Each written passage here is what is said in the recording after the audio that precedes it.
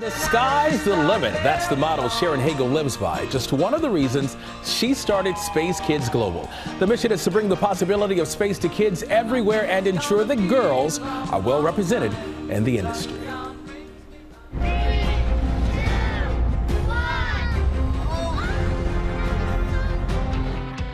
When I was 12 years old and I was in a classroom when Alan Shepard became the very first American to be launched into space in 1961. I never dreamt that 62 years later I would be launched into space on a rocket named after him. On our first launch, Mark and I were so excited that Blue Origin had opened up their cells. We were the first married couple to be launched into space on a commercial vehicle, and we made history again because we are the only couple that has ever been to space twice. Space Kids Global mission is to inspire the next generation in STEAM education, but our real focus is empowering young girls. In elementary schools, it's difficult to get girls to feel confident about math and science. So if we can get them the confidence to succeed in these fields, I think there's going to be more women in the space industry soon.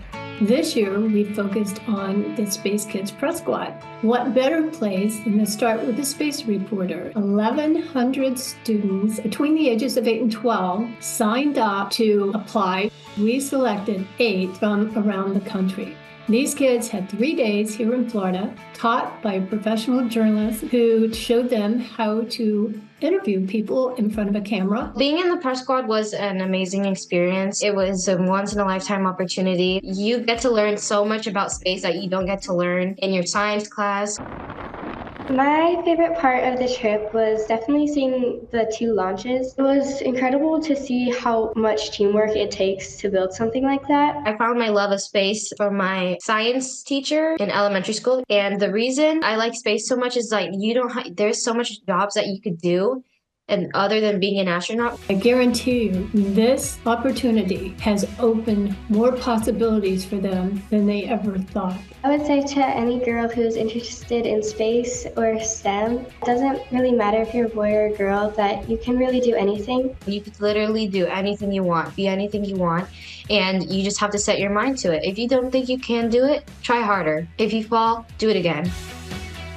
Love that. I think Beyonce said it best. Who run the world? Girls. Girls. We run the world. Girls. Yeah.